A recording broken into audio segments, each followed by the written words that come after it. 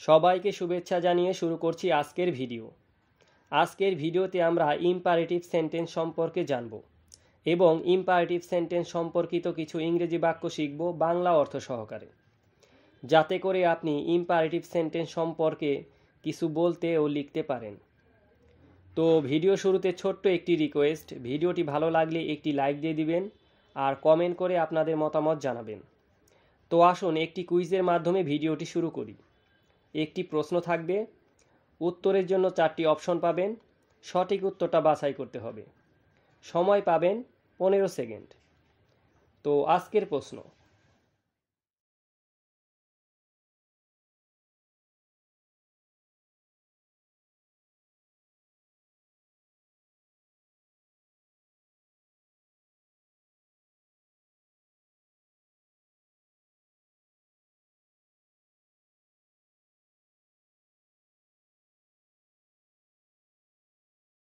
তো আসুন এখন আমরা ইম্পারেটিভ সেন্টেন্স সম্পর্কে বিস্তারিত জানি। ইম্পারেটিভ সেন্টেন্স যে সেন্টেন্স দ্বারা আদেশ, উপদেশ, অনুরোধ, নিষেধ ইত্যাদি বোঝায় তাকে ইম্পারেটিভ সেন্টেন্স বলে। যেমন, get out of my room, আমার রুম থেকে বের হয়ে যাও। এটা হচ্ছে একটি আদেশসূচক বাক্য বা অর্ডার। যখন আমরা কাউকে অর্ডার করি তখন আমরা এই ধরনের বাক্য বলতে পারি। রিড মোর অ্যান্ড মোর, এটা হচ্ছে একটি অ্যাডভাইস বা উপদেশ। তো রিড মোর অ্যান্ড মোর এর মানে হচ্ছে বেশি বেশি করে পড়ো অথবা অধিক পড়াশোনা করো। প্লিজ হেল্প মি, এটা হচ্ছে একটি রিকোয়েস্ট বা অনুরোধ। এর অর্থ হচ্ছে দয়া করে আমাকে সাহায্য করো। ডোন্ট মেক এ নয়েজ, এটা হচ্ছে একটি নিষেধসূচক বাক্য বা ফরবিড। এর অর্থ হচ্ছে গোলমাল করো না বা চেঁচামেচি করো না। Rules of imperative sentence. তো বন্ধুরা, ইম্পারেটিভ সেন্টেন্সে কিছু রুলস থাকে, তো সেগুলো আমরা এখন দেখব। তো এখানে বলা আছে ইম্পারেটিভ সেন্টেন্সের সাবজেক্ট ইউ উজ্জ্ব থাকে, মানে প্রত্যেকটি ইম্পারেটিভ সেন্টেন্সে ইউ সাবজেক্টটি থাকে, তবে এটি লিখতে হয় না, এই সাবজেক্টটা আসলে উজ্জ্ব থাকে। তো সেটি একটু পরেই দেখাচ্ছি।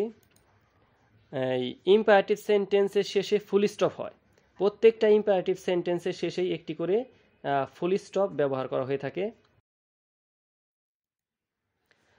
ইম্পারেটিভ সেন্টেন্স অ্যাফার্মেটিভ এবং নেগেটিভ দুই হতে পারে।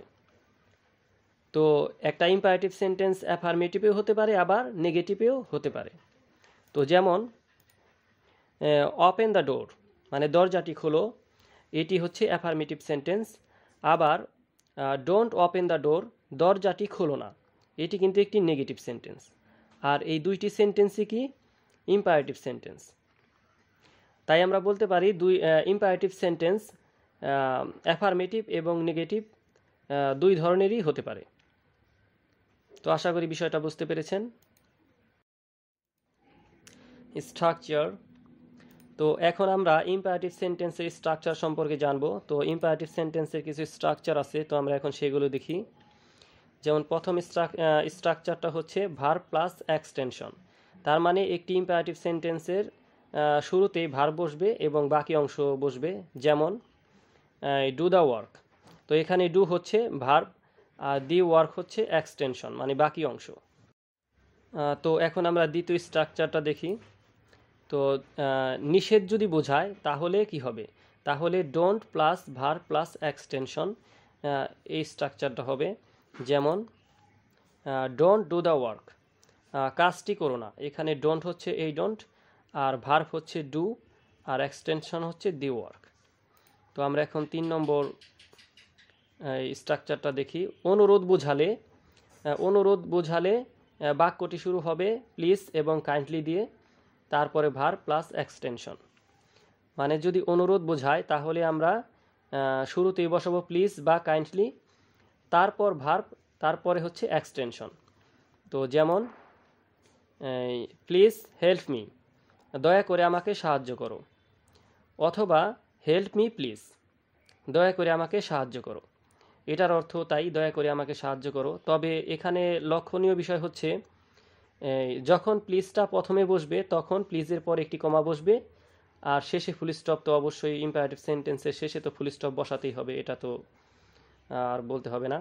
আর যদি হেল্প মি প্লিজ মানে প্লিজ শব্দটা যদি আমরা শেষে বসাই তাহলে অবশ্যই প্লিজের আগে একটি কমা বসবে, মানে হেল্প মি তারপরে কমাটা বসবে, পরে ফুল স্টপ বসবে। তো ইম্পারেটিভ সেন্টেন্সের লেটের ব্যবহার। তো বন্ধুরা, লেট দিয়েও ইম্পারেটিভ সেন্টেন্স গঠন করা যায়, তো আমরা এখন সেটাই জানবো। তো এখানে স্ট্রাকচারটা হবে লেট প্লাস ফার্স্ট পারসন বা থার্ড পারসন এর অবজেক্ট। ফার্স্ট পারসন এবং থার্ড পারসনের অবজেক্ট বসবে, মানে লেটের পরে, তারপরে বসবে ভার্ব, তারপর এক্সটেনশন। যেমন লেট মি গো, আমাকে যেতে দাও। এখানে লেট হচ্ছে এই লেট, আর মি হচ্ছে ফার্স্ট পারসনের অবজেক্ট, আর গো হচ্ছে এই ভার্ব। এখানে এক্সটেনশন নেই। তো যাই হোক, পরের বাক্যটিতে এক্সটেনশন আছে, দেখেন let him go to school. তো এখানে লেট হচ্ছে এই লেট, আর হিম হচ্ছে থার্ড পারসনের অবজেক্ট, এই যে হিম, আর এই গো হচ্ছে ভার্ব, আর টু স্কুল হচ্ছে এক্সটেনশন। তো let him go to school এর অর্থ হচ্ছে তাকে স্কুলে যেতে দাও। তো বন্ধুরা, আশা করি এখন আপনাদের ইম্পারেটিভ সেন্টেন্স সম্পর্কে মোটামুটি ধারণা হয়ে গেছে। তো আসুন আমরা আরও কিছু ইম্পারেটিভ সেন্টেন্স সম্পর্কে জানি, যাতে করে আপনাদের স্পোকেন ইংলিশে কাজে আসে।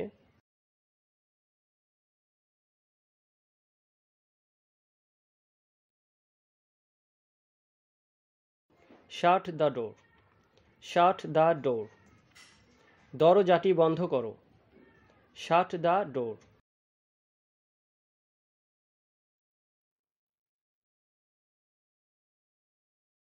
Open the door, open the door, দরজাটি খোলো। Open the door.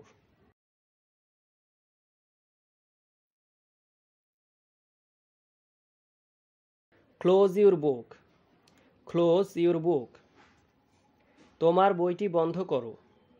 Close your book.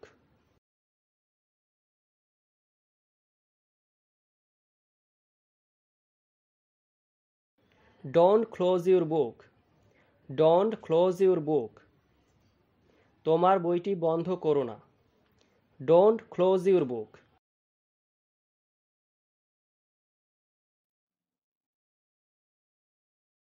Finish the work, finish the work, কাজটি শেষ করো।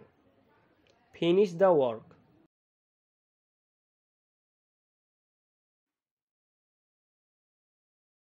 Don't finish the work, don't finish the work, কাজটি শেষ করো না। Don't finish the work.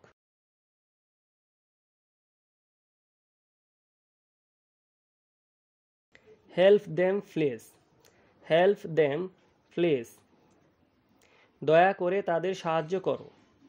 Help them please.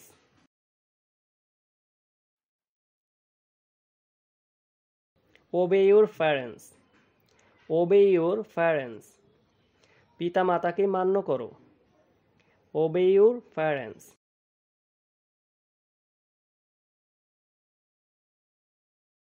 Go to school, go to school, স্কুলে যাও।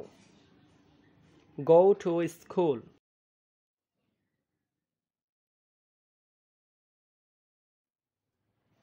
Don't run in the sun, don't run in the sun, রোদে দৌড়াবে না। Don't run in the sun.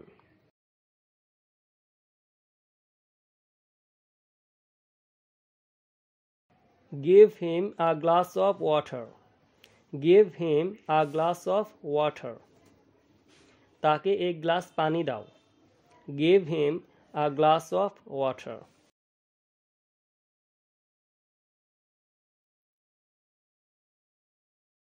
Come with me, come with me, আমার সাথে আসো।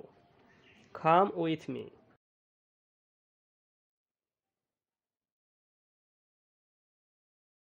Please don't do this, please don't do this, দয়া করে এটি করো না। Please don't do this.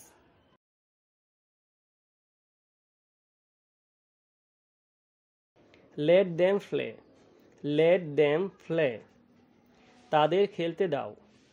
Let them play.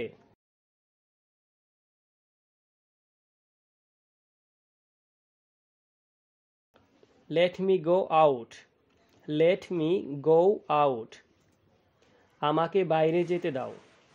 Let me go out.